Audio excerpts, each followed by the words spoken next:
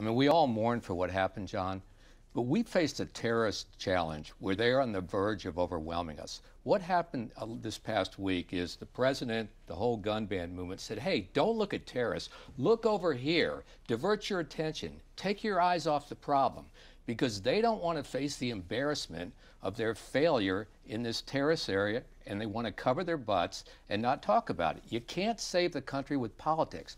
The politically correct policies of the White House are intruding right now in military, terrorism, law enforcement. It's all being politicized, with the politically correct White House nose and fingers in areas they don't belong.